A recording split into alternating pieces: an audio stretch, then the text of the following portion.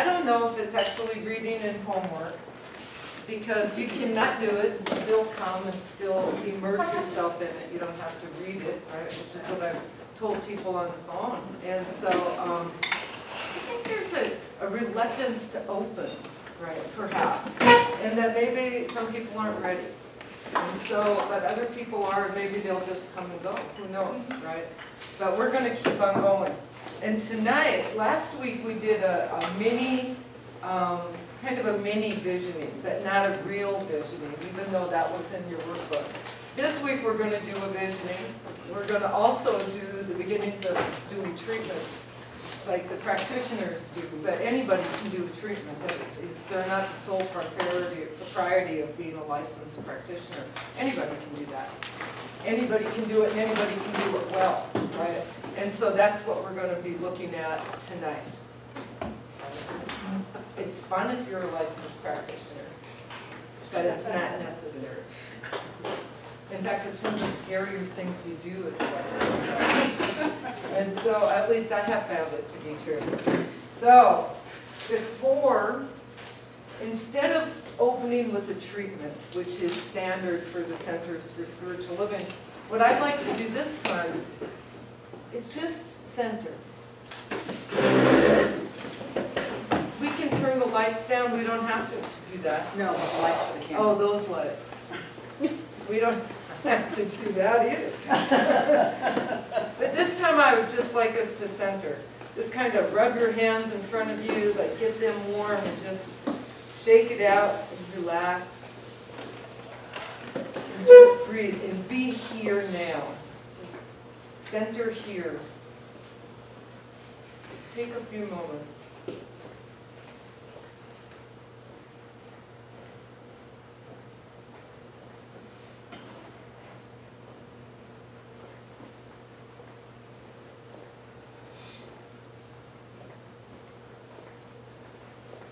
Breathe.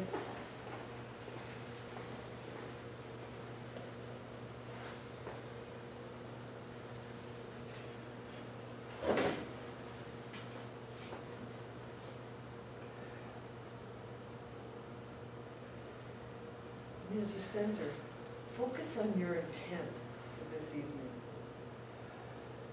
What is your intent?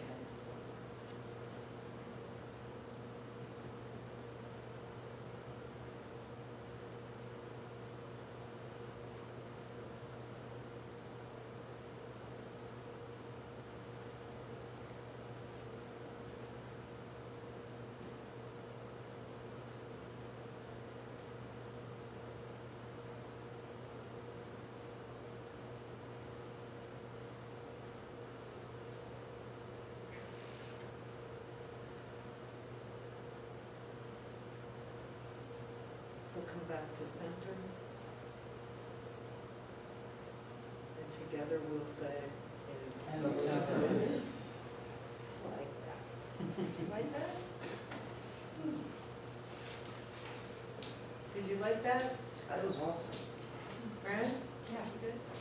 That's just a nice new way of starting something, isn't it? Instead of someone here proclaiming the truth for everyone, it's kind of nice to find your own truth, I think, in that moment and set your intent. And so that's what visioning is all about, is finding your own truth around that vision, whether you're visioning for the Centers for Spiritual Living or you're visioning for your own, your own propriety or your own motivation or something for your future. It's finding your true self and finding that center before you move forward and start asking yourself certain questions. That's what I've learned by being a part of the visioning circle. It doesn't really matter what we vision for. What matters to me is that when I get to that core, I know the truth. And that truth expresses itself in the vision in my mind, which is different for everybody in the visioning circle, and at the same time, intricately connected on many, many points. It's amazing, just amazing how, if you wanted to say that we have visioned in some of the things that are actually happening at the center right now, we did, right? During our visions, you can read the transcripts of them and go, wow, we can see a clear progression in things that are happening right now from things that we were visioning on over the past year, just the future of the Centers for Spiritual Living. So we're going to do more of that tonight.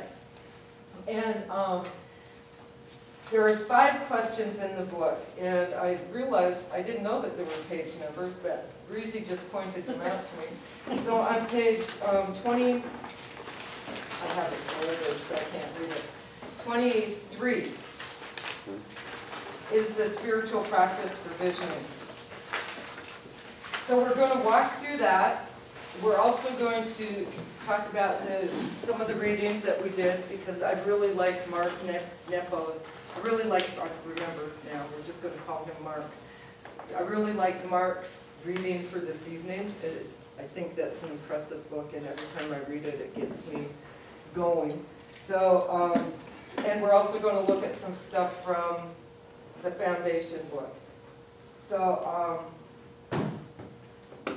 did you all get a chance to read the Spiritual Practice of Visioning that was for last week? Mm-hmm. All right. Did anything stand out to you about that? What do you mean? Yeah, anything? I didn't understand it. Okay. You didn't understand it at all, like you? No, Was there something specific? when I take this, what is God's highest vision or perfect idea of itself? And I thought about it, and coming at it from different directions. And it isn't till now that I think what that means is that, what do I think God is? And therefore, the qualities, then my answer to that question would be qualities such as health, happiness, oneness, indivisible. Right. But that's how that helps envisioning, I'm not quite sure. Go ahead. Yeah.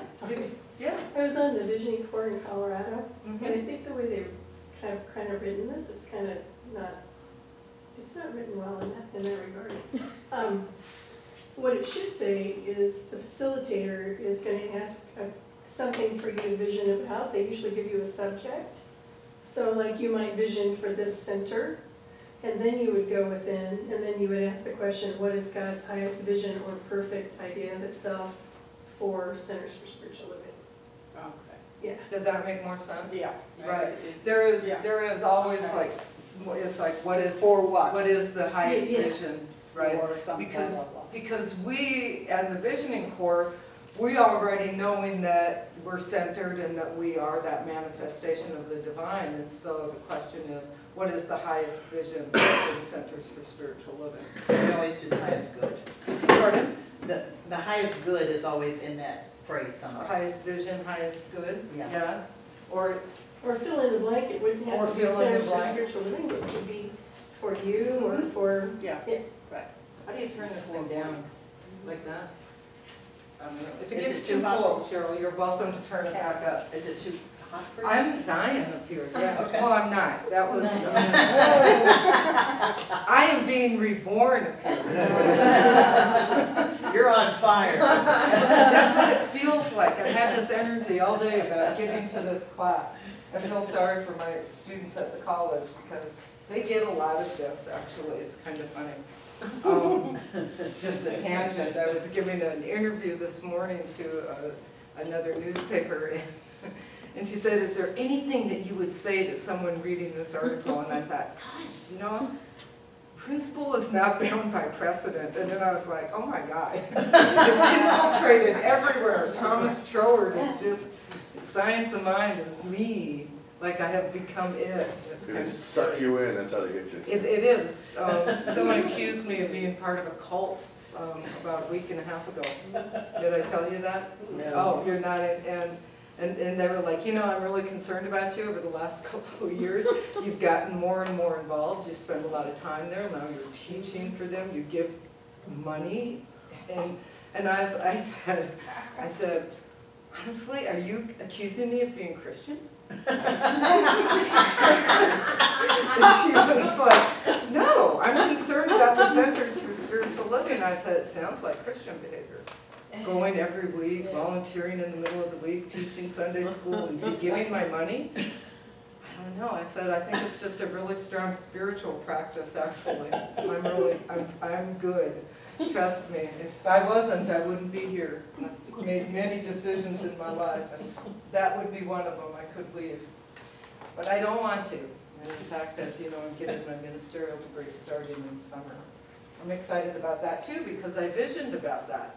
And that's partly why I put off that until after I talked with them.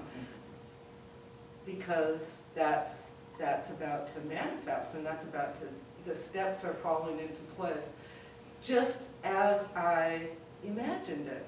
And for me, this has happened a couple of times. And I think it's probably happened for each one of us, where we've really wanted something and we've set a goal, and maybe we've thought about it, even though we might have some low self-efficacy and feel like we can't achieve the goal, we keep plodding forward anyway. I'm never going to get there.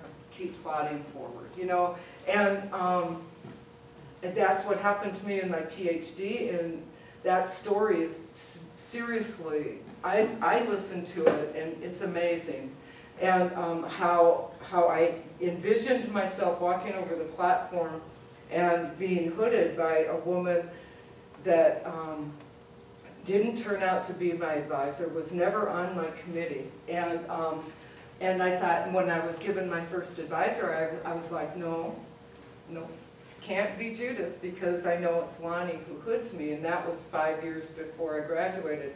And then Judith decided to move to England, and I said, okay, well, fine. Judith is my advisor. And Judith moved to England, and I thought, I'm going to get Lonnie. So we're 3 years into my doctorate. No, I got Deb. Well, Deb was a colleague and a friend as well now as my advisor, but she'd recently been diagnosed with a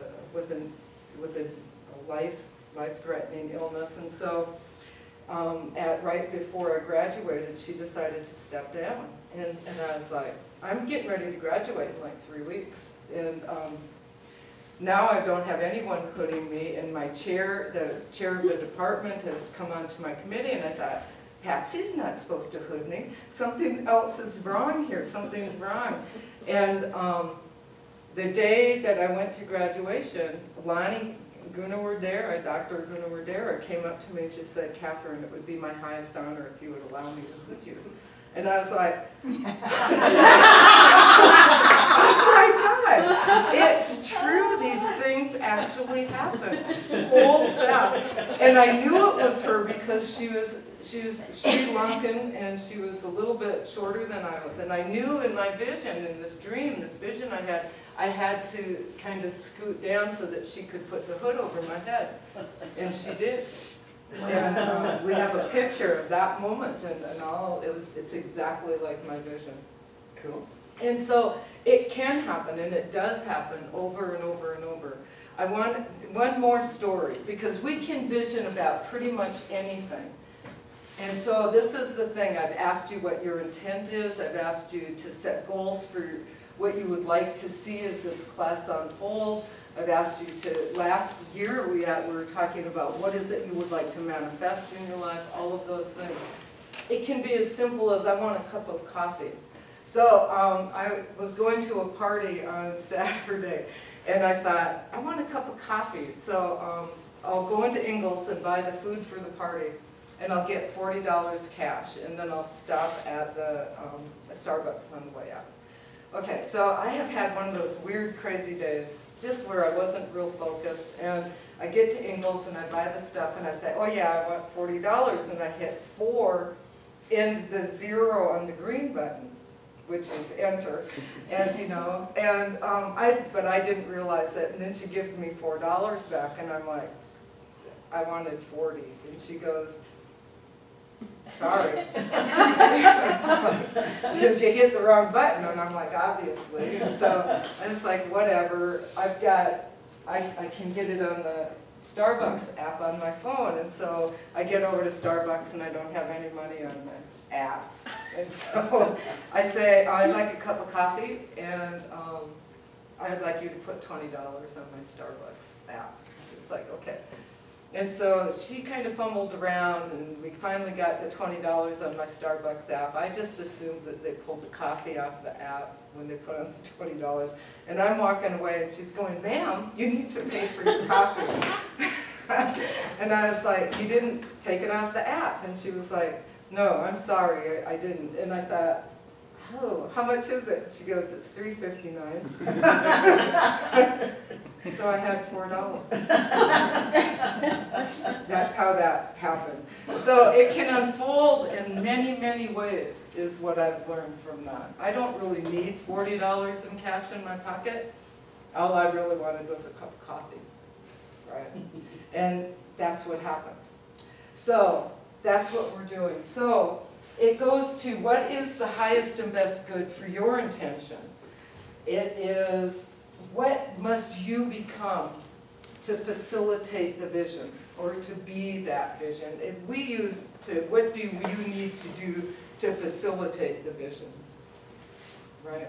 What do you need to change about yourself that you may need to change? Yes? I just want to be sure the starting point, we have an intention, a concern, or a goal, or something in our mind, and we're starting with something, correct? We're not just sitting here as a blank screen trying to pick up what comes. So we have an intention, is what you're telling us. Yes. We start with a concern, or a goal, or an aspiration. Right. And then is the whole concept we're being open to divine presence, to what message or what inclination we receive?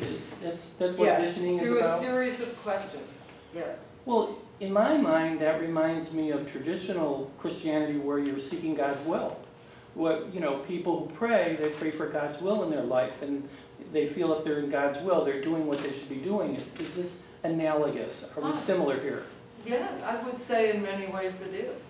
It's the same kind of It is. There's no begging, seeking. there's no beseeching. It's No, just no. simply, waiting what on the is Lord, the they call highest it. vision? Waiting Right. on the Lord is the way I Right. was brought up. We're all Just what God dealing with the goes and same says. divine entity. Of course, but I just want to make sure this is what we're It is. in line with. Okay, How, thank you. how does that feel? Is that okay? Yeah, it's great. Oh, I'm just wondering. I was kind of, when I first read it, well, what are they talking about, or what is this? I didn't know the starting point. How do you get this to start, is for me was... Which I haven't gotten to yet. I was going to wait until we got to the end of the steps, but let's jump back to that then. I was going to ask, do you want to do something as a group where we hold the same intention? We can decide. We can work with the Centers for Spiritual Living. We could work with, I don't know, we could work with the Garden Club. You know, that all is in perfect order. We could do this, That's what I was school. You know, that everything unfolds according to There you divine plan. And we hold that vision together, or we could hold our own. It's up to you, but we need to decide so that we're all That in sounds alignment. good to us. What sounds good to The garden club thing. The Garden Club. And so when we're thinking of the Garden Club, are we thinking of expansion, or what? Just the direction for it to go, because right now it looks like there's going to be a change in leadership. Okay. So a focus for. Okay, so just that it's in divine and right place and perfect alignment, does everyone agree with that? Is that good? Okay, my question is that the garden club for the center, or? Yeah, it's for taking care of the grounds here. Weaverville or Asheville or something. No, it's for taking care of the grounds here. Okay. The National Hiking Club. Okay. Everyone in agreement with that? We'll just do a little visioning and then we'll share after what that is. So we'll ask for the highest vision for the Center for Spiritual Living Garden Club Asheville, Center for Spiritual Living Asheville, because we've done that too, and we've all had, we just said Center for Spiritual Living, and we had these huge global visions that were different than when we narrow it to Asheville, just even though. And then, what must I do or learn or change to become part of that vision? What must I release? What must you release in order for that vision to unfold and manifest, each of us? And even if you don't have a tangible connection to it, there's something that we all do. We all open to that possibility. And what must you embrace? And then, is there any other information in this moment? Okay? Okay, so we often start with some music, which I have, but I've got Jennifer Greysen with me, like I promised. But Nancy, however, is not here and didn't pull the. Well, the bin box is right over there. Is there? Yeah. Okay. I didn't even look for one when Nancy was in here. The bookstore has one. So on her. The bookstore has one. I'm just gonna bring it up to you so you can control. Okay, thank you. So we'll listen to that, we'll center again.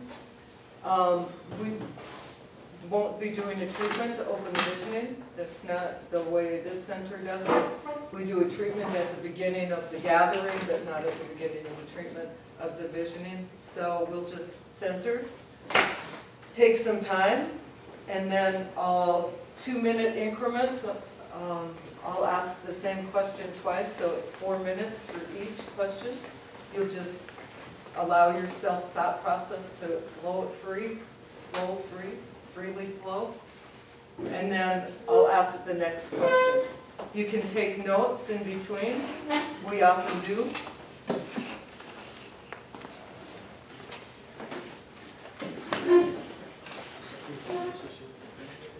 Thank you.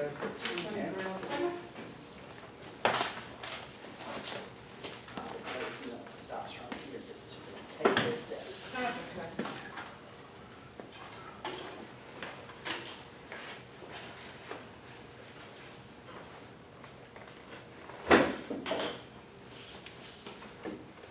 So Jennifer Greysen, I think I mentioned last week, recorded this in the temples in Malta with Linda Tillery and some other people. Some of you might know Linda Tillery.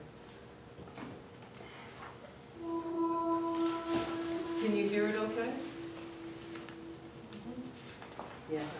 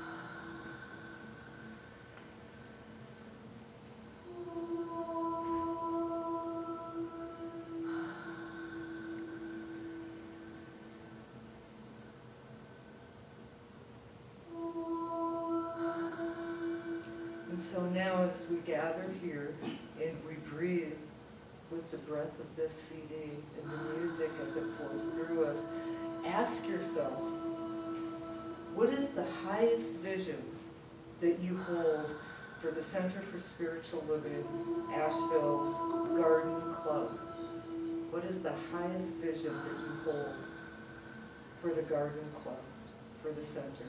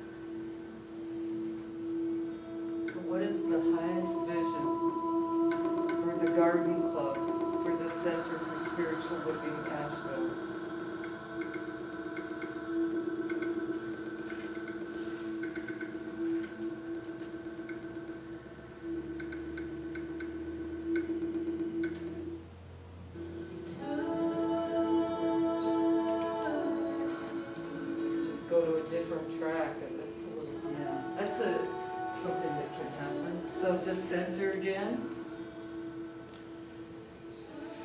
Distractions happen all the time. Just breathe.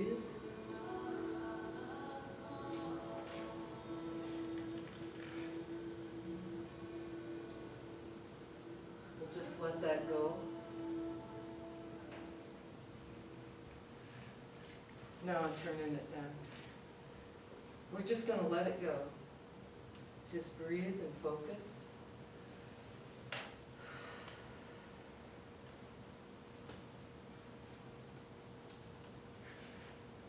We can pick up with the highest vision for just another moment.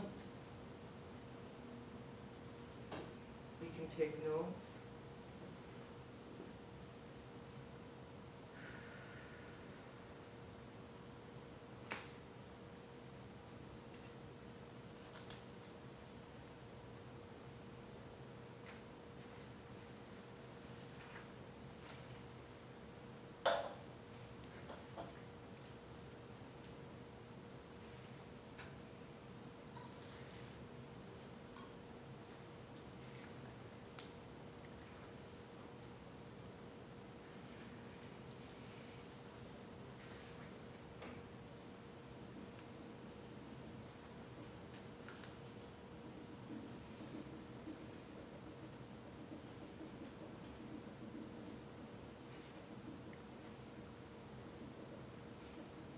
As you hold that vision in your mind, what must you become to facilitate that vision?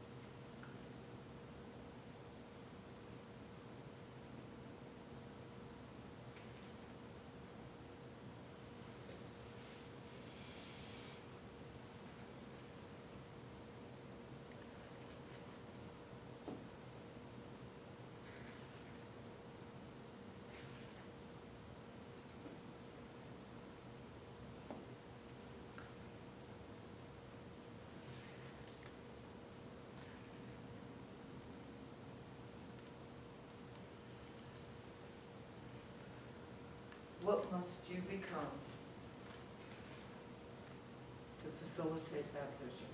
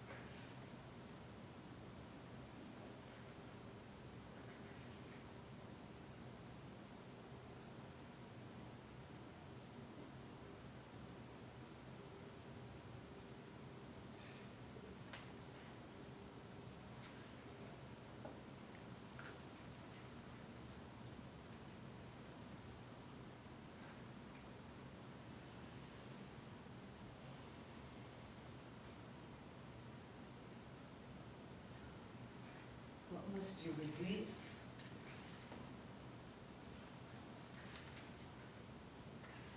What must you release?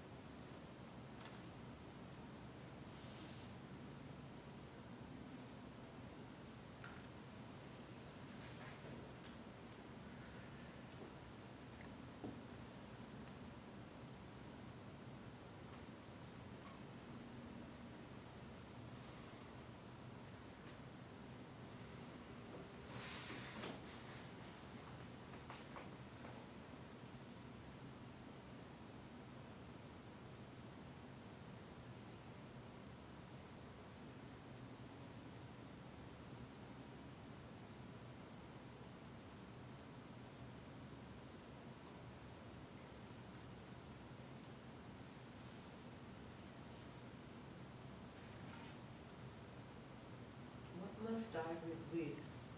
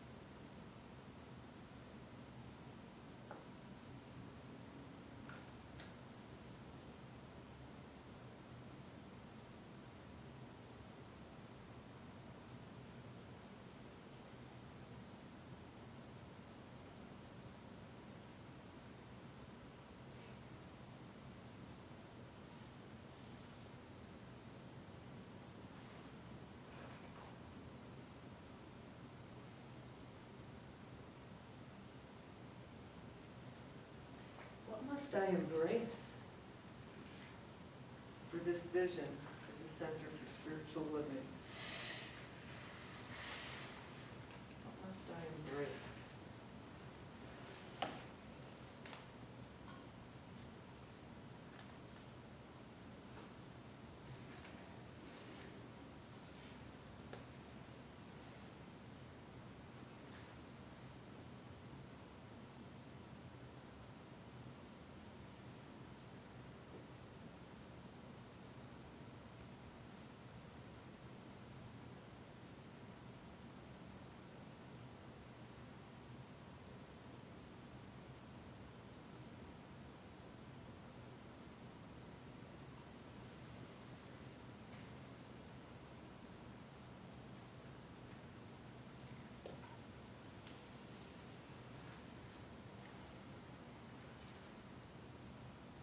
What must I embrace for the Garden Club, for the Center for Spiritual Living Asheville?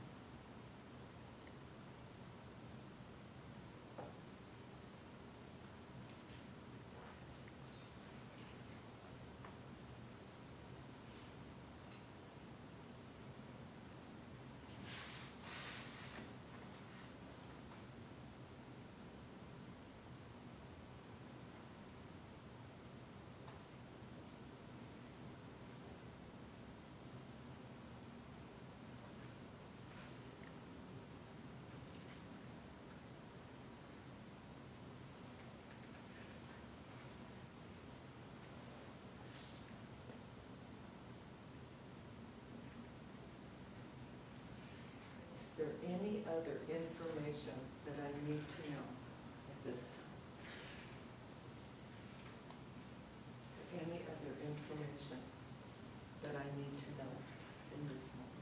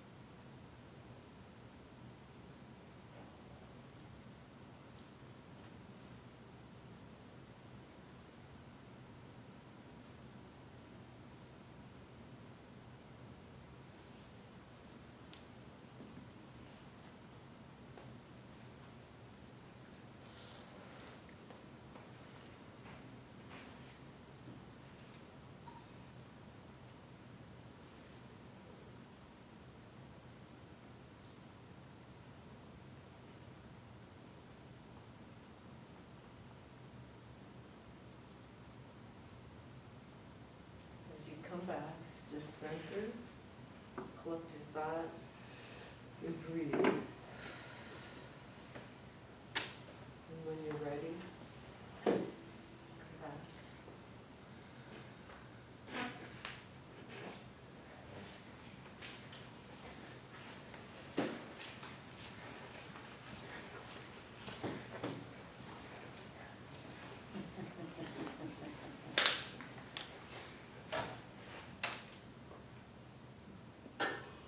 Are people ready for some light?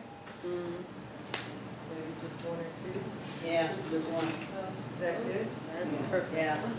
Not for the people under it, I imagine. Look at the, so what we do is we share what some of the visioning was. So for the first one was the highest vision. What did some people have? Because we write these down. Breezy. More volunteers with experience and regular work days. Okay.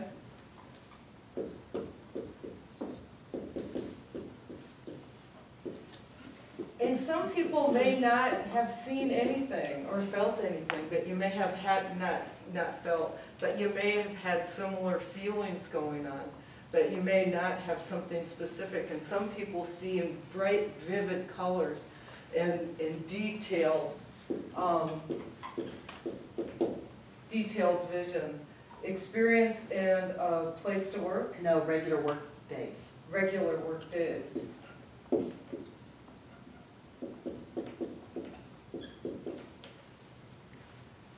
Anyone else want to share? B, Easy to maintain, unobtrusive, and low maintenance. what was the first one?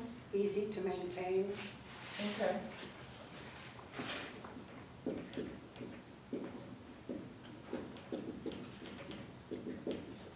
And low maintenance. And what was the third? I don't know, is it unobtrusive or inobtrusive? I'm not sure. Pardon? Unobtrusive.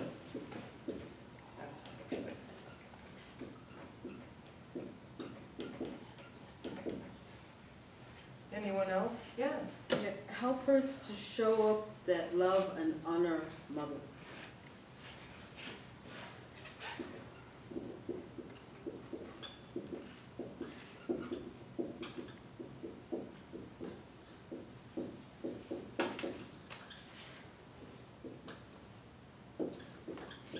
Helpers that show up that love and honor the earth. Is that good? Okay. A good plan, permaculture Pardon? plan, a good permaculture plan A with plan. more than enough funding. Did you say funding? Yeah. Anyone else that has something? Yeah, Fran? The participants need to enjoy the work. The participants need to enjoy the work. Very similar in some of these. So there needs to be enjoyment. Anyone have it? Yeah. First I thought vegetables, but then I thought, well, that's me saying that, so I waited till you asked it again, and what came to me then was birds and having more flowers and things that are fragrant, because these aren't exactly the most beautiful army barracks looking buildings, and having more pretty stuff around would be awesome. Fragrant, bringing the birds and the bees and everything. And the butterflies. Having some edible, Butterflies. butterflies and having some edible stuff, I mean, that was coming to my mind too. Okay, so birds, pretty and fragrant, right? Edibles, We have apples. you know, beyond that. Strawberries. Yeah. Edible. Anyone else have something? Yeah. I got the sense that maybe two co-leaders, two people sharing the responsibility. Okay. Could be Shared effective. responsibility.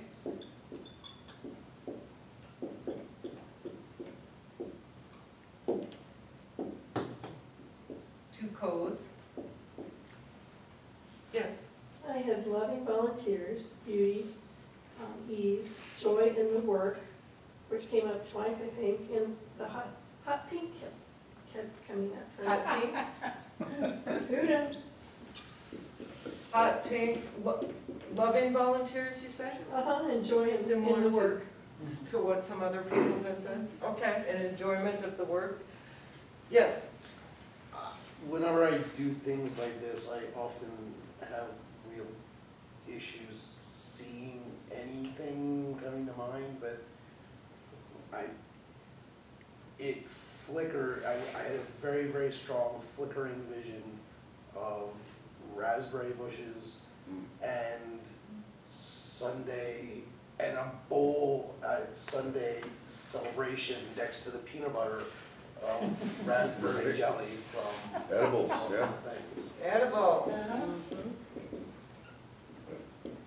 I'm just the opposite, and I see everything, so I was, my brain started planning out in full color, giant pots and everything everywhere, and outside there, man, I'm still trying to get out the engineering factor of making a living roof. Right.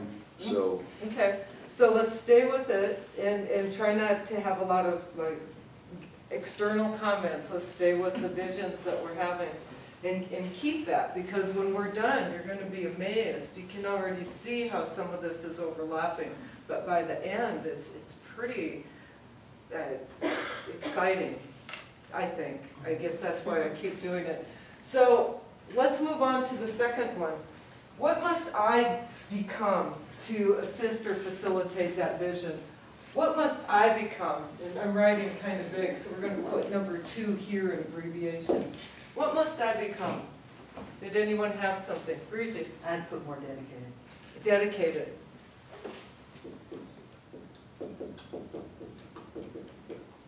Dedication. Practical.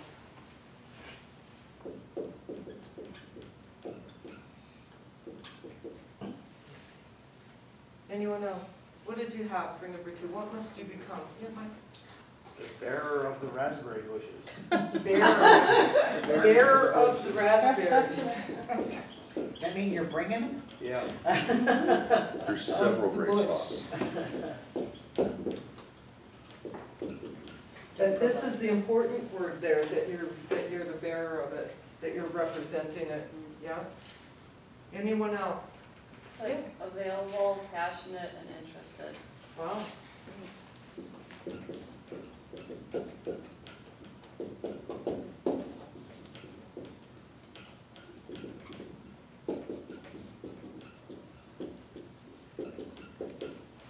Yeah.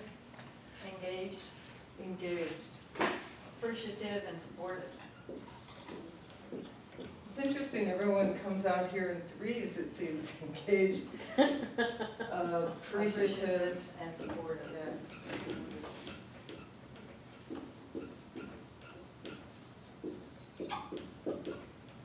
Anyone else, you want to just add? Yeah, just had open to highest and best. Open, be open to the highest and best. Okay.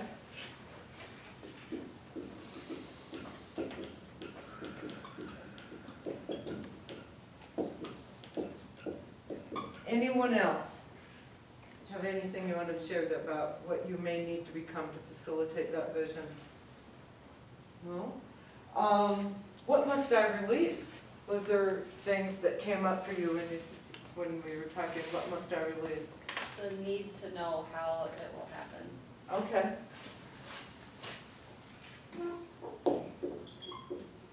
Specifically, for me, that was like related to money, so I have all these big ideas of flowers, and then I immediately think, well, who's gonna buy the flowers? I would certainly buy them all if I had the money, but then my sister's house would be full of flowers, and that hasn't happened, so.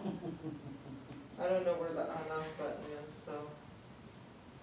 It's the slider on the left. You just So, okay. So the need to not know how it's gonna happen. What else? Pete? My ideas of what I think a garden should be like, which is what Amanda said. I had the exact same answer.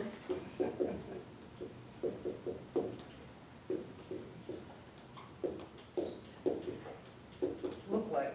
Okay, and who said that I had the exact same I answer? did. I had limited idea of what it, quote, should be.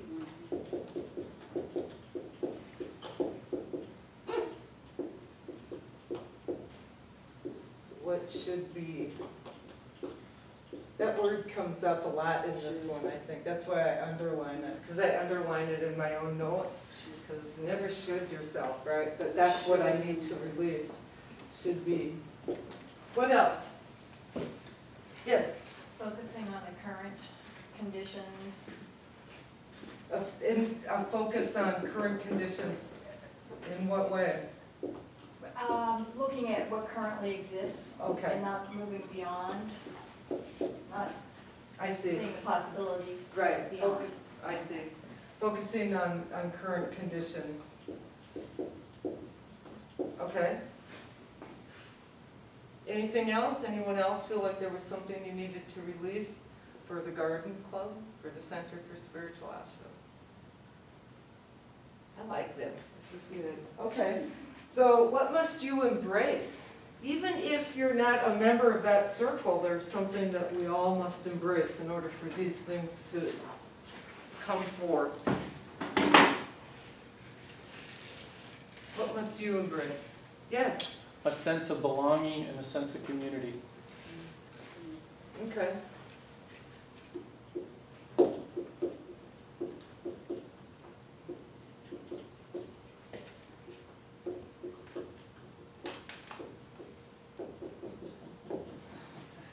We just did. They're higher at college. And I'm like, oh, like that at college.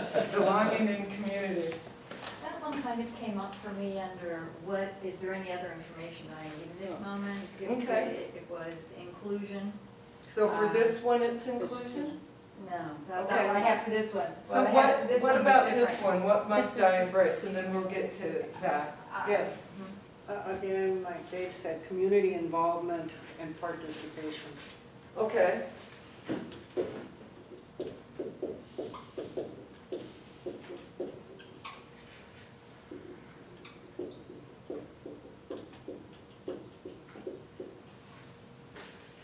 Oneness. Pardon? Oneness. Oneness, yes.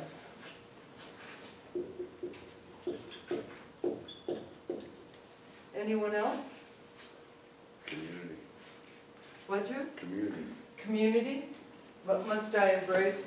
We continue to embrace our sense of belonging and community. Good. Yes? I had a weird one. I got a picture in my mind of the cover for the book, Ernest Holmes' book, open at the top, and the title was there. And I Okay. thought, what the devil does that mean? And so I tried to think about it, and maybe it just means bigger vision. Maybe. At the top.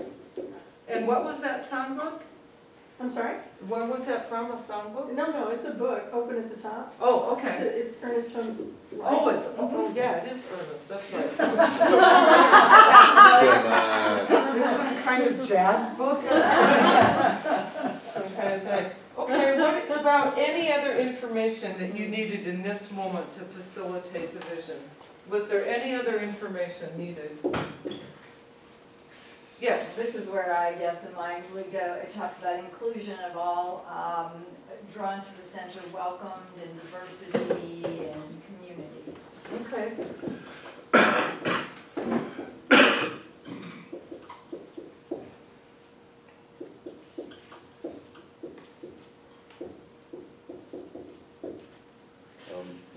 What spaces are available that are usable on the property? Okay. And, what could or should go here, and what works best with this and that. Okay, does that cover that, location of space, is that okay? Okay. Design, would you prefer something? Or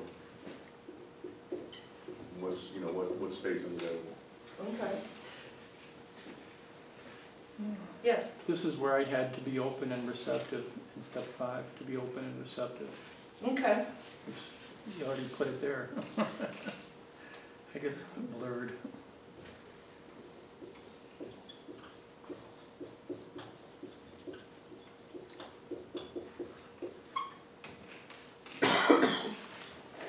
It's weird, but what came up is know that spirit is in the field. Know that spirit is in the field. God's spirit. Oh, I like that. Uh-huh. I like that. Field/garden club. Actually, that was the whole thing. Anyone else have anything about additional information? Did anyone have any colors, anything like that kind of come through? Yeah. Well, at the very beginning, I had all these patches of colorful flowers waving back and forth in the sunlight. Okay. And all the beds were neat and immaculate, so it was really orderly. That was the first, that's the very first for me. Forget wildflowers. No, I had wildflowers. Did anyone else? Yeah, Fran. I can be around that. Purple and lavender. What's that? Purple and lavender. Purple and lavender came up for you.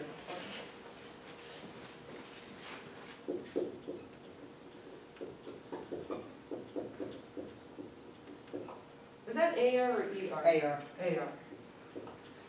Okay, anyone, anything else? Any other colors that came?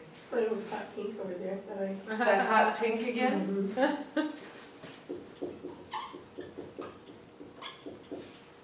Someone else had their hand, oh, Drew. Every flipping color of the rainbow in full Every spectrum. color, Yeah, every color. every green, every sunflower, every. Let's just make a Rainbows, rainbow garden. There you go. Anybody else have? Some neat and orderly in shape, some bushes of edible, some things. Okay, I mean, folks, in pots we're and staying centered in here while tall and people coming are out talking. and just everywhere. Okay, Some in big so everything, plot gardens, just some in, expansive. yeah, some in big pots around, you know, ornamental Okay. pots, I mean, just everywhere. Okay, anything else from anyone? Okay. So, we've got a lot up there. And what we would try to do is we wouldn't really be drawing connections until we sat around and ate, right? And then we'll be going, oh my gosh, look at that. And we would end with a treatment. And so, would you like to end us with our treatment today? And then we'll talk Now or more at the about very it. end? No, right now. Then we're gonna end the visioning, we'll go into discussion, and then we'll break. All right. Does that sound good to folks? All right. So let's just breathe in that one power, that one presence that is right here, right now, where we are. And I know that God is the absolute Alpha, the Omega, the beginning, the end, the energy, the force, the driving aspect of life. It is the power and presence back of all life. It moves, lives, and has its very beingness in, through, and around every aspect of life. The chair that I'm sitting in, the floor that supports my feet, every breath that I take, every molecule in my body is an absolute God molecule. Everything that I look at, touch, taste, smell is God. So therefore, in this moment, I am an absolute living manifestation of God, as is everyone in this room. Every person within the sound of my voice, every aspect of this building, every aspect of CSL, Centers for Spiritual Living in Asheville, is an absolute manifestation of the one mind of spirit in action. And so I know that right here and right now, in this perfect moment, this visioning, this class, every aspect of what we are doing is unfolding perfectly because God is moving through it perfectly, expressing itself into the world as this class, as our visioning, as the highest vision for the Garden Club right here and right now in Asheville. I see it unfolding perfectly. I see God moving and breathing itself in ways that we can't comprehend. The perfect volunteers stepping forward, the perfect, absolute, beautiful garden, blooming and growing as God paints it into existence. And I give great and joyous thanks to remember that this is the absolute truth for the Garden Club. And I release my word into the absolute law of mind, knowing that as I do, it is done. And together we say, And so it is. That's lovely. You have quite a gift. I Oh, love listening yes. to her give a treatment. That's why I keep looking at you. You can do it. it feels pleasure. So So, would you like to break and come back and discuss it, or would you like to say a few things now? It's up to you, always. Okay, then let's do a few things and then we'll break and we'll leave this, let this go. So, how do people feel about that process? Some people have mixed feelings about it, but it's a process that I believe actually works and is very close and resonates with treatments, which is why I wanted to do them both in the same evening, because there's a sense of oneness with the divine nature of all things as we go forward in these visioning processes. So, does anything stand out to you about our collective consciousness? Well, I think it was a lot more powerful doing it as a group than our individual things, and I think that people contributed that might not necessarily really have thought about gardening. They had different things come to mind, and Yeah, I agree. Yeah. Oh, did you have your hand up, or you were just? I was scratching my Okay. head. For me, I just felt like it really focused everybody on one objective, and it just came together. So everybody's sort of like on board instead of scattered. We're all sort of like on it. Right, I agree. For me, the group thing made it very powerful and energetic. I anticipate vision. Doing it individually, for me, there always being doubt and how's this going to happen. But with all of us, it almost feels like we are now an unstoppable force, and it's like, all right, let's go, kind of thing. So it was very cool. It does feel like that, doesn't it? Yeah. Beautiful. There was also a sense of, as I'm looking at it now, of wholeness and completeness. It's not one-sided. It's much bigger than the individual things. It's a whole. Right. Right. Anyone else? Yeah, There's a lot of love up there, there is. and it's palpable. Yes. Yeah. Something else I really like about it is I like this step, because this is what stops me. What do I need to release? And when we go to talking about treatment, it's essentially the same thing. We need to be able to recognize that which in ourselves that's blocking the vision of what we want. And so I love this step. It's kind of like, oh wow, I'm holding all this judgment, or I'm holding all of this resistance, or I'm holding all of this kind of like ideas of what it should like, and it's not what it's like. And so, am I moving way too much? No. Oh, okay. And so, I love that step, because as soon as I go, what do I need to release, and I can acknowledge it, I can move on. And so, we bring it, what is the vision? I know what I want. I know what I need to do, and now what do I need to release in order for that to manifest is really powerful in my mind. And so, I really appreciate you all taking the time to explore this, and let's take a 10-minute break, come back at 10 after, so really it's 9 minutes, but, so it is.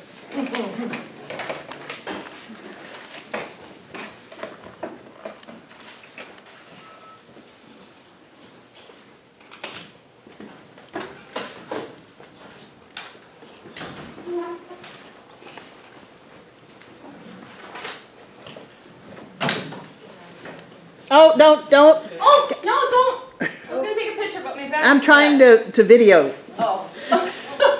Shared responsibility, birds, pretty and fragrant, edible. Hot pink is up there too. Hot pink. And there was something else, but,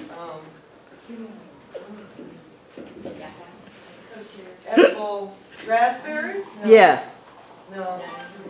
I don't know what it was. Have your phone. I'll have to go without it. Co-chairs. My back. Co-chairs. Oh, I'm videotaping it, so it's actually on the class right now. It's, my phone doesn't have a camera. Oh, here. in my mind, because in my mind we get involved in how to work it out. What? I have a tablet for when I want to take pictures. Okay. Pause it if you want to take a picture. Do you remember last fall I told this long story about some family friends, and then I was like, oh my God, I can't believe we just told that story. I went right to Devon and I was like, that story cannot be in there because those old family friends may just watch that video. She cut it. So it was a loving story, but nonetheless it was slightly irreverent. So before we talk about the spiritual practice around providing treatments and giving treatments, I have one thing. Is it okay with you if I erase this now? Because Yes, ma'am. I'm a public speaker and irrelevant information on the board behind you is a bad thing. I'd like to talk a little bit about the readings. And I know it's a lot of reading. I don't know how to cut that down. I'm going to not take total responsibility for it because some of this comes from the center's spiritual living. It's their curriculum. So know that, do the best that you can. But if I had to request that you read one book or the other, as much as the Foundations of Mysticism is the textbook, is the definitive book, I would ask you to take a closer look at Mark Nepo's 7,000 Ways to Listen.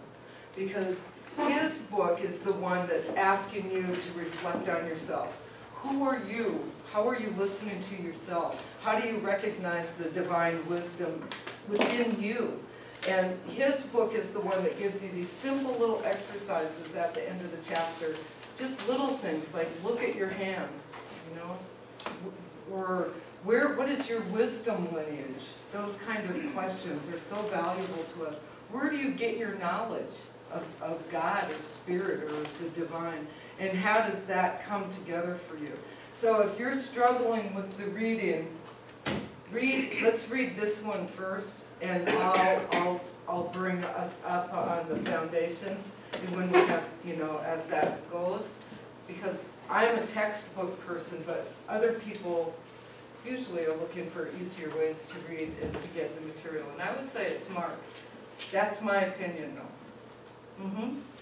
For me, I found the biggest challenge to overcome was to really read Mark. Because I found that to do the exercises, I really had to focus. I had to open myself up to memories. And there was a reluctance. I'm sorry, I've got a frog in my throat chest that just doesn't seem to move. Okay, do you need some more? But having set my intention at the beginning of the class, somehow, in some way, removed that obstacle that I was having at the beginning, at the end of last week. And then all of a sudden, 2 days ago, something shifted. And I was able to go on with Mark and do the exercises, and whether I understood some of the things or not, it was really very interesting. Okay. Finding that this is, I mean, it's working, but it's work. It's not easy. It's not read and mouth it out. Right, right. Which is what Mr. Goldsmith says. It's like, you can't just read this book, these books, and put them down and walk away. And because you won't acquire the knowledge, because the knowledge is all inside. All of these books are just tools to go inside. Exactly. And so when you're ready, we go inside as much as we're able at any given time. That's that we're only as aware as the level of our awareness, right? And we can expand that awareness, but this is where we are today. But how we expand that is by meditating and going inside and allowing those awarenesses to surface. And sometimes that can be really frightening, honestly. that is not always the way I want to go. And there's more than once that I'm sitting in meditation and I just start crying for no good reason. I can't even identify the depth of what is happening in my heart. All I know is that I am incredibly sad, and I just cry, and I let myself be there, and then it's gone. And I don't even know what shifted, really. I couldn't say, oh, I thought about my sister, and blah, blah, blah, blah, blah, and I finally forgave her, because you can't label those events, right? They're only internal, and you can only give power to them within yourself, right? When you, we've talked about this a little bit, when you share those kind of events, they tend to dissipate and lose their power, because you can't recreate them with language. So hold on to them and hold that power in your own right. Yes? Yeah, the whole practice and the writing, I mean, meditation is free, take away, but the writing of it, you know, I mean, reading is fine, I understand. I've gone a little bit different direction. I went to look at Lao Tzu and others take on you know, the people we're supposed to be looking at other than the reading. But when I go to the writing, you know, you set down your big things that you're grateful for, your gratitudes, and then you go back and you keep going with those. Okay. There has never been a time since I've been here that I can just write and not have to wipe my eyes so many times that I can't see them.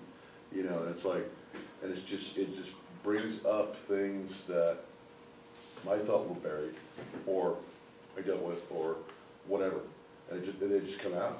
Right. And this is not for the timid. So it doesn't, no matter how big you are, strong you are, weak you are, tough you are, you know, this just, for me, I don't know if anybody else is good, but it comes out. It just has to come out. Right. Because it's like, when, you know, Barbara talks about you know, doing intentions for what you want, you also have to do intentions for releasing stuff. Right. And for me, that release is just, wow, it's just like a river. Right. And after it's done, I feel lighter, you know, and I can focus more, and it's like, you know. Right. Good. So how many people are doing the daily spiritual practice that they're requesting? Have you felt like there's been a shift? Bee's talked about a shift. Drew is talking about shifting. You've talked about it. Is there other people, as you're doing the daily spiritual practice, whatever that is for you, you're taking some time every day? You feel more in touch with yourself?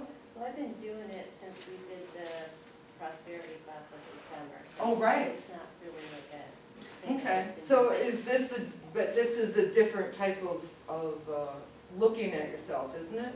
Or is it the same? It's all the same, really, I guess. I spend more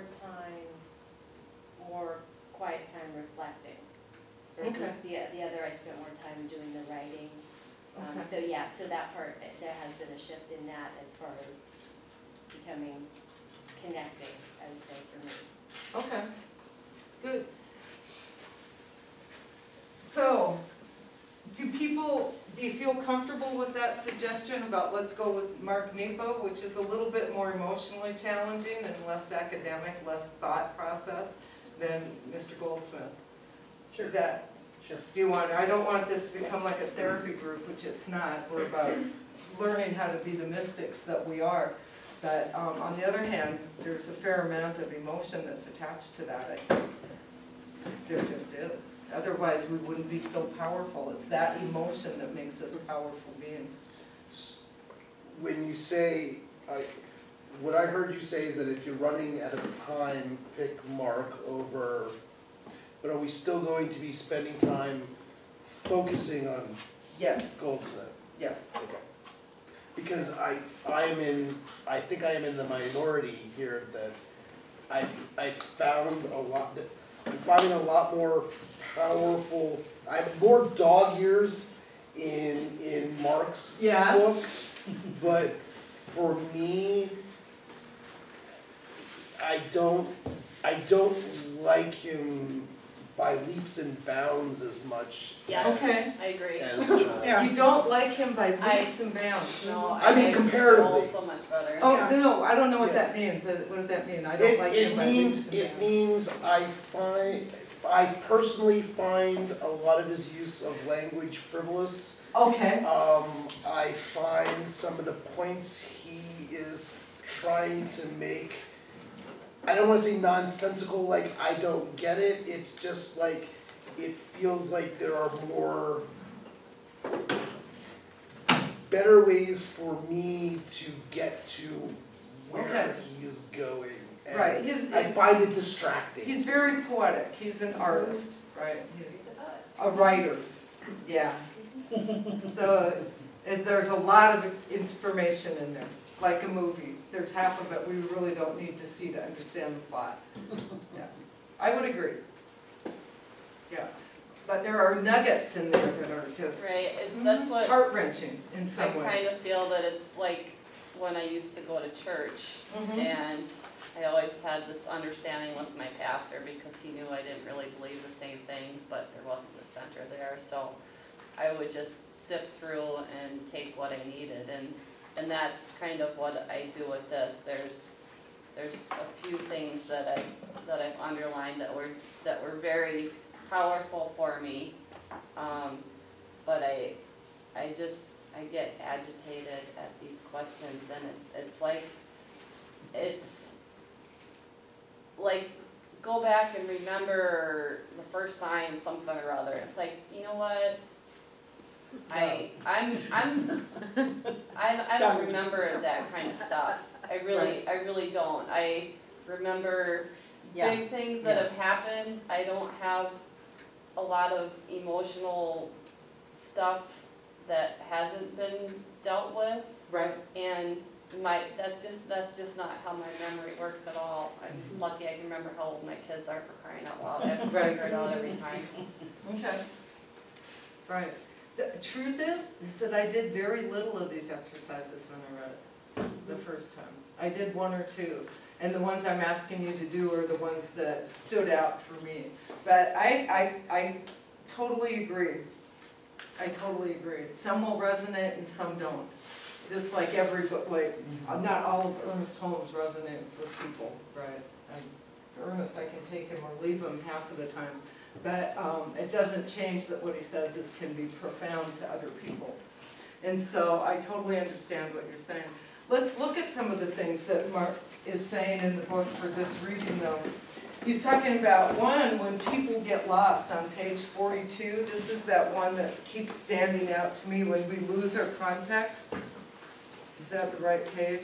They're also dog-eared. No, that's page 45. 45. Yeah, no, I want page 42.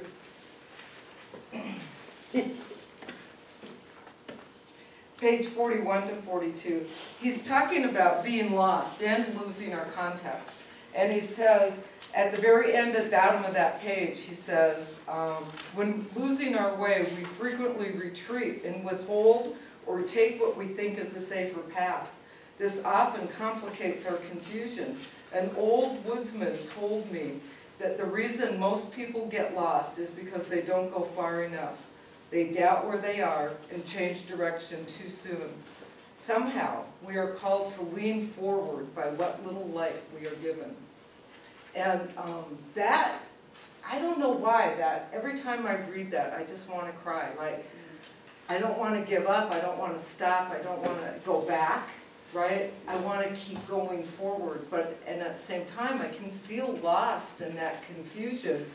And I forget just to lean forward, just to breathe and lean into that experience, which he also talks about. He talks about leaning into the listening and leaning into the experience, leaning into that light that is just that little glimmer and not turning back too soon. I love that. That's just me. That was one thing that stands out to me from this section. But then he goes on 44, and he talks about bringing it into treatment, actually, so that we can't, he says, you cannot set bone until you know where it is broken. And you cannot set upon the journey of individuation, of becoming a whole person, until you know where and how you are divided. And even through years and years of therapy and years of heartbreak and experience and all those old stories just over and over again that I'm trying to retell, I'm learning to retell in a different way as I move forward. And what I'm doing is that's still there. Like, it surprises me that those little bits and pieces still come up, and I can be totally divided against anything. It could be driving on the freeway. It could be a student in my class at the college. It could be thinking about politics right now, and I just feel this, and it's like I can feel when I'm divided from myself, from who I want to be. And that's the point of treatment. It's not literally setting the broken bone. It's knowing the truth and the wholeness of the spirit of the person that we're working with. And when you treat for yourself, it's knowing the spirit and the wholeness and the oneness for each of you individually, as you know for yourself. And that, again, goes back to that point I was trying to make, that I keep trying to clarify between the body and the head, right? We know this stuff, but if I was gone and my body was just laying here and they went to throw it on that table in the back, they're not going to throw my body there and then say, oh, and here's her head. Because your head is connected to the body, and I keep saying this in this kind of weird metaphorical way, but we're totally connected. These thoughts connect to the rest of us. And that's the point I want to keep making here, is that when we say we are one, that includes the sore finger and the hurt toe or the headache. It includes all of that. From here all the way, from the tip of your head to the tip of your toes, you are that manifestation of the one. And that's what makes you a mystical being. When you bring all of that in and that power is emanating out when you meditate, just like we did here in this visioning, that is being a mystic. And that's what he's saying. When we can set the bone because we know where we're broken, that's when you've become whole in that moment. But it's an ongoing process. You can't pick it up and set it down. It's a process. Mm-hmm. So this is a confusion of mine-ish, confusion of language. My understanding, okay, so do I need to know where the bone is broken in order to know that it is perfect, whole, and complete? See, this is something I think in Science of Mind that there's some disagreement on. And Ernest Holmes actually goes back and forth on both of those points. Sometimes he says you ignore the condition and you go on. And you ignore the condition, know the truth of the bone, know the truth of the person as being whole and complete, and you move on. You treat and you move on. Other times, Ernest says, you acknowledge the condition, you see the wholeness in that condition, the perfection in that moment, and know the truth of the being, right? So it's got to be individual choice. It has to come back. I think what happens with Ernest Holmes when he does this kind of, what we see as this declaration of opposites almost, is that what he's really doing is allowing us choice where we resonate. Sometimes we might need to look at the bone and hold it and say, you are perfect, whole, and complete. And other times we can see the spirit of the individual and know the truth there, and we know that we are perfect, whole, and complete. So I got you completely, and the thing that I'm pushing against in my mind, not against you, is one of the things that really spoke to me dearly with Rob is his whole deal of, I don't want to know what's wrong with you, right, because by knowing what's wrong with you, I am limiting what there is to bring to the wholeness or perfection. Right. So let me just stop. everybody in this room been to one of his workshops now, one of his evenings? David, you? I haven't been, I saw it. I saw him Okay. at the celebration. but Okay. not in the- Okay, he's a transforming energy healer. He works by laying hands on you, in a sense. But, okay, so, right, So the end of that is just that the way that resonates with me then conflicts with the paying attention to something specific, because it feels like then not honoring the rest that I am unaware of. right, right. Yes, I have a similar challenge with that as well. It's kind of like, do I set specific goals as far as I want to bring this or I want to do this, versus what Barbara says is just know that I have a job that I'm paid well and that I like and those kind of things, and not limit it to one specific thing, because there might be something out there that I'm unaware of, and if I try and limit it. So to me, there's a similarity with the same thing, is I become very specific and say, this is the goal I want to achieve, or do I just say I want freedom and prosperity and that, and then be open to however that comes in. right, okay.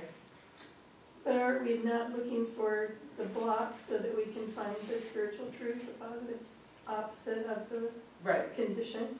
I mean, that's what, as a practitioner, we do. We try to get you to the place where you can find within yourself that thing the that broken needs, bone, so that to needs to speak. be healed. Mhm. And then we go to the spiritual truth, which is the positive opposite of the condition. Exactly that. And it's the quality of it, right? So you're right on track when you're saying quality, and you're right on track as well when you're talking about Rob's work and how that concept resonates with you. But if we don't, this is the other thing that Rob also talks about, he's not a healer in that sense, right? Anything that happens is that immediate transformation within you. And if we don't continue that when we leave the room, that condition will reappear. If we continue to go about our life in the same old way, that same old condition continues to reappear. What? Well, I see it as you can do either. I mean, if you treat for the whole person, the holistic thing, and you can do that 10 minutes after you treat for the specific. But if you know you got a broken arm, you already know where the problem is at right at that point. You can, if you want to do the arm, Right. it's like hyper-focused on it, and then do whatever for the entire person. I mean, Right, but the it'll- healed arm is actually secondary causation, right? And so we're going to talk a lot about this stuff now. We're easily moving into that concept around the treatments that we don't attract that kind of conversation envisioning, because we're not dealing with it in the same way. Although we still deal with the same things. What do I need to release for this to manifest? It's the same thing. When we're going for a treatment, when I'm going to a practitioner and they're talking to me, their question is, what would you like to see differently? What do you need to release for this to happen for you? And I don't even often recognize that question for myself, and I don't know why, because I don't want to. I want someone to walk me through it, I think, and that's just okay. Because sometimes we need love and support in order to grow. We absolutely need each other. So don't ever be afraid of grabbing a practitioner and making an appointment, even after your license. Man, I just think it's the greatest thing ever, honestly. Anyway, sorry, I'm on a tangent. You'd think I was a commercial, right? Get licensed. But, so,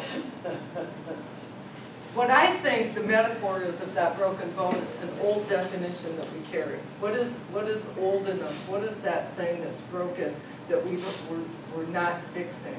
What do we keep on ignoring in our past sometimes that we still need to look at again?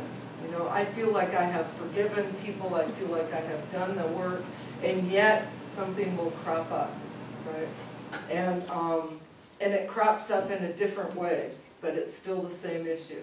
And so it just tells me life goes on, life happens. That's what I tell my students. It's like, yeah, you have a lot of work to do, you're going to get graded on it, and absolutely I understand that life is still happening for you while you're in school. You know, you get flat tires. Flat tires don't just happen to bad people, they happen to everybody.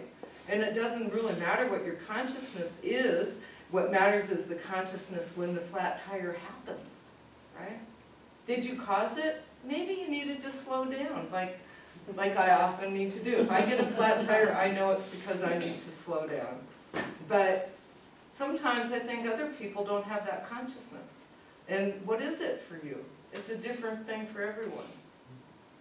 And that's the broken bone is a metaphor for that, I think. And we can heal that, but it's a spiritual healing. The physical manifests once we're in alignment with Divine Spirit. So that's the trick. Does that help? Yeah? Okay. Because Barbara is kind of like home sometimes. Please forgive me, Reverend Waterhouse. I'll say that on there. And I'll say, you should just watch the tape. She's kind of like earnest sometimes. She'll be very engaged. And like me too in my own classes. I'm very engaged and I'll go off on this one track that feels right and it's good. And it's good, and then another week I'm off on this track because it feels right and it's really good, but it's because of my own personal life, right? There's no other reason for it than what's been happening with me and where my consciousness is. And sometimes my students at the college are like, oh, you're just amazing today. And other times they leave scowling, you know, like, that's, you know, last week I told Barbara that I met her in the bathroom and we were like washing our hands. It's like, you were on fire today. Wasn't she on the platform? Yes. She was brief, concise, fired, impassioned, clear. And I'm not saying that she's not like that.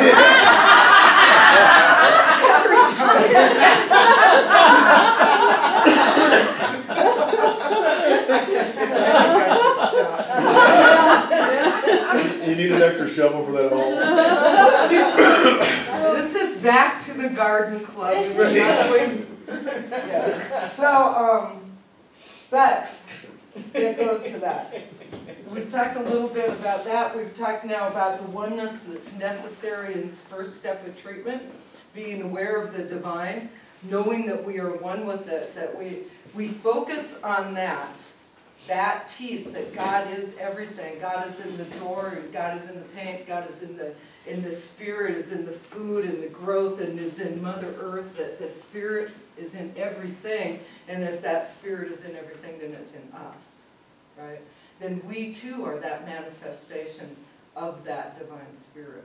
And those are the first two steps. And so we've talked about that now tonight in a very pretty clear way. And so those are the first two steps of treatment. And this gentleman says that we don't, on page 25, this is key because this is the difference between the prayer that I grew up with and a treatment. That prayer in its true sense is a communion with God. It is not begging, it's not beseeching, it's not asking God. It is a communion with. And that communion with is simply knowing that we are. We are. Our being is that we stand on holy ground and that we breathe sacred air. Each of us. And when that sometimes that's elusive for me. And sometimes when I'm reading something like Mark Nepo or this, it hits me full force, and that's why I cry. Because, oh my gosh, I am, right? I am that, which I'm struggling, you know, I sometimes struggle to believe. And sometimes it just comes clear as a bell. Just like that. Those are those moments I just love. And sometimes I'm often, you know, I can be a little scared of. But that is the key. That the treatment is a communion with God. And so we have the first step, everything is God. And you know, in the abbreviation, you've all heard that, right? God is, I am, thank you. I am so grateful, and I'm over and out. That's the abbreviated version, but God is everything. So when we do those treatments and when you start practicing, I suggest you write it out. And they can be difficult to write, but once you get a grip on that format, it gets easier. And there's two things that helped me with that before I wind up when I first started writing treatment. The first one was, what's the issue? You know, just acknowledge that condition. What is the problem? I don't have enough money. My right knee hurts, you know, or I have a headache, or my car's not working. Just acknowledge the condition that you want changed. And then acknowledge the condition, and the second step is to, what do I need to redo to release it? Just like that, just like in the vision. Because what that did for me was let me go into what I need from Spirit in order to change it. So if I needed to do something about my right knee because it aches and it hurts and stuff, and what is that? What do I need? What's the emotional baggage carried with that? Is that I need to just take care of myself. That's at its basic, right? If it's my car that I want a new car, is it that I need a luxury vehicle, or is it that I would just want a safe ride because I drive, you know, 50 miles a day round trip to where I work? You know, what is the truth about what is it I need? And I have to get to that truth, and then I can do the treatment. And so if I already know that God is everything and that I am one with God, then I know that God will provide that what I need is already there. Because everything is God. I'm looking at Fran, who's looking down going, maybe, maybe not. What do people think? Because we're going to stop on this point. Everything is God, then everything you need is right here. Perfect health, perfect wholeness, the broken bones, but we need to remove the blockages that are allowing that flow. Does that make sense? Mm-hmm. And so as mystics that you are, right? Because this isn't a lecture about treatment. This is engaging you to recognize that you are that. You are that. You don't need a licensed practitioner in that sense, but we need community because community, Spirit resides in community. And so that's what makes AA so incredibly successful, right? That's why we come to the sanctuary on Sunday. That's why we come to Barbara's groups, because community holds that purpose for us. That's what we do. Dogs run in packs.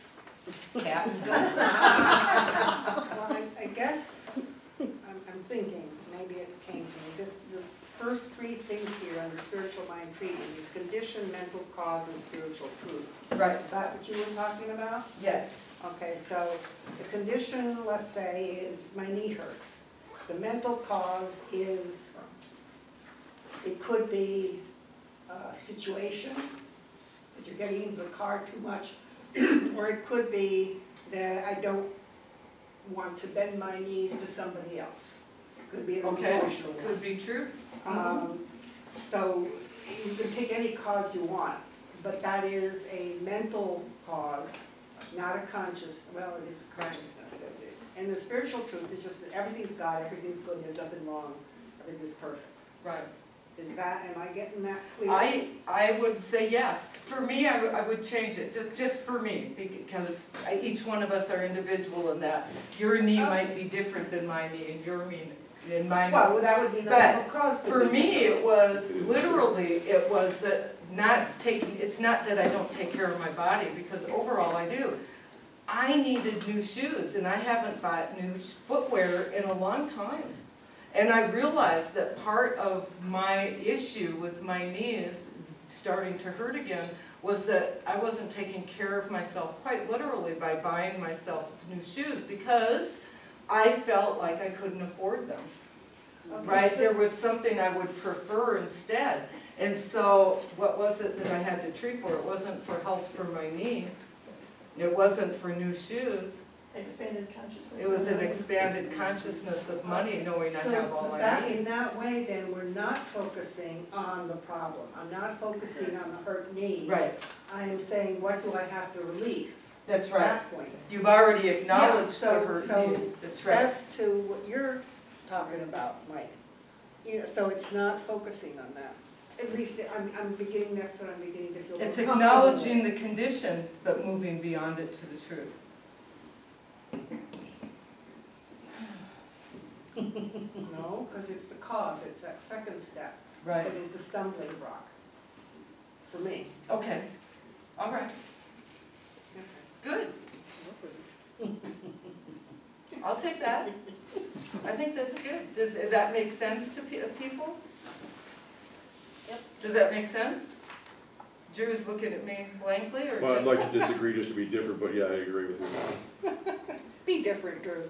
you can be different. Well, I mean, it's fine, it's because it's her issue, so we really can't Right. answer for Right, her. that's right, Right. that's right. And by What if we want to? talking, by having your input, I'm getting clarification. I know, but we can't say if you understand it because we don't know how your head works. No, but part of community and part of seeking out a Right. practitioner is to help someone, help you recognize that truth Yeah. through a series of questions and things. Yes? So did you meditate on, did it just come to you that you needed new shoes? Or did, I'm serious, because that was the solution to the problem, so I need new shoes, but. That's an excellent question, because I write out meditations, I write out the treatments. And so my knee hurts, the mental cause is, why does my knee hurt? And so I'm focused on my knee, and as I'm doing the treatment and I'm meditating, it's like, well, one thing I could use, I need new shoes, And then I go, oh my God, that's why. Ding. It just kind of comes out of the blue, and I go, why haven't I bought new shoes? And it's like, because I'm doing other things with my money. I go out to eat. I do a lot of things. Honestly, it's at this point in my life, it's not because I can't afford them or I don't feel like that. But there used to be that time. I think I got out of the habit of buying those types of things for myself when I felt like I couldn't afford them. Right? There was a time not that long ago, my first year of prac training, I went as far and only to places where I had enough gas to get to. I could get to work and home, and could I get to the center? And if I didn't feel like I had the gas to get to the center on a Sunday morning because I had to go to work Monday, I didn't come. Because that was my awareness of my limited awareness of my money situation at the time, and that's changed for me. I don't have that any longer, thank God, but hallelujah. And so it is. But that was a difficult time in my life, for sure. I would carpool everywhere I went. I would meet people at Petco because I didn't want people to know, right? And I didn't want to acknowledge it. I didn't want to focus on the issue. I didn't want to call someone and say, I can't come because I don't have the money for gas. So what I'd say is, hey, tell you what, you want to pick me up at Petco and on Brevard, and then we'll go on to Swannanoa. We'll carpool from there in your car. And they would always go, yeah, sure, that would be great. And so I would drive the 2 or 3 miles to Petco and get picked up. But I would, because I didn't want to focus on the condition that I had created. I wanted to change that awareness. So anyway, that's my story. And thank you, Bea, for clarifying that. And David too, yes. So I guess in my thinking, nothing external can be a cause. Is that correct? And so is that really a cause?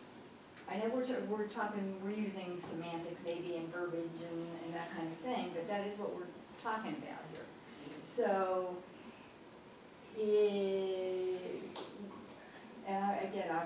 clearly this is your body and how you choose to relate to everything, but I'm going to use your example to help me understand.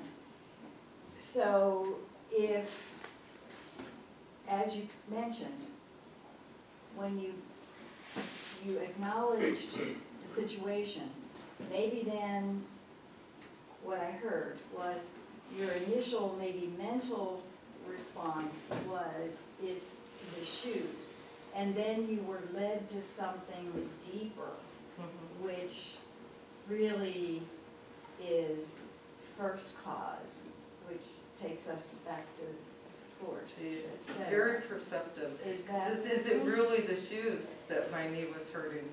No. Yes, and again, I'm No. just, yes, Yeah. so I'm just trying to get this, since we're having this conversation, Yeah. just trying to get this in my own mind. Because we were talking and I had mentioned that I had something I was treating myself for today, and when I was done, I thought, hey, either this stuff works or it doesn't, get on with it, like, you're treating, but you're not believing that Right. that might happen, or, Right. so, anyway, that's kind of been a theme for me today. Right. So, thank you for sharing your example and for the information everybody's been sharing about how we think Right. about it. Because if we expand that, then you can see that my limited mobility was hampered by my limited consciousness of money. I mean, it's all connected. Yeah. It's all connected. Every whole is connected to something else. It's all amazingly one. It's all one. Yes, Drew, and then we're going to start winding up. Yes, since we're on this, I've had this recurring thing of, turning away from condition, and my brain goes, well, that's just ignoring the problem. But then again, on the other hand, it's like, well, if you don't turn away from condition, you're gonna hyper-focus on it, like you always do, and you're just gonna run around in circles like a squirrel on meth and worry about it. So, is that basically a form of that, or is that turning away from it, you're not ignoring it, it's still there, but you're focusing on what you want it to be, and does that make sense? See, and I don't have Ernest's book with me Right. tonight, where all of this is highlighted from Procter. Thank you, B. No, but let me say this, is that it's how you tell your story and where you live in your story. That's my experience. If I continue to tell the same story about the way my upbringing in that same way where I end up, like Barbara will say, she has that word, I forgot it now, but where I'm always a victim and they're always at fault, then that's going to continue until I recognize the story for it itself, which is just a story. And it has no bearing on who I am today. I create right now, this moment, the new person that I am. But that stuff is part of all of that. And in order to let it go, you have to acknowledge it. You have to see it playing out. So it's how much, I would say it's how you dwell on that story and how much you live in that story. But you have to, I think we have to acknowledge the dysfunction in order to move past it, because otherwise we don't know what's on the other side. If we just say, I want money, but I don't know what having that money feels like, which Barbara talks about a lot, then if we don't know what it feels like on the other side, then we can't get out of it. And sometimes we can't get out of it because we haven't recognized what's right here. So basically, it's it's acknowledging it, but giving it no validity or energy. Right, I guess. And focusing on Yeah. what your intent to. You remove the power from it. Yeah. We did this exercise at a conference I was at, and where we had to line all of our shoes up against the wall, and then we were assigned a partner, and then we had to go get each other's shoes and wear them. And I had a big gentleman. I had a guy who was a big man, like Drew, taller and just broad-shouldered and big feet. And I walked around in his shoes for an hour, and he walked around in mine. And then we had to, talk to each other about what our perceptions of our lives were, each other's, just by wearing each other's shoes. And it was like, wow, how does a man like of your size move through the world, with this kind of gentleness that you have, and yet at the same time with some of your life experiences that may seem larger than life? Because that's what I felt like in those shoes. They were just larger than life. And he would say things to me, it's like, you're so compact. You know, all of your life is in this little body. Like, how do you deal like that, right? But it's the truth. We are. When we walk in each other's shoes, literally, you can feel that kind of connection with people. And that's what, those are the stories we need to let go of. I'm not that compact. I am this, right? I am this presence right here, and as are you. And you're not unwieldy, you know. You're very gifted and Sometimes. present. Yes, one more comment and then we're going to close. I know what was wrong with your shoes. Do you want to enlighten us? That great big man had your little shoes. Oh.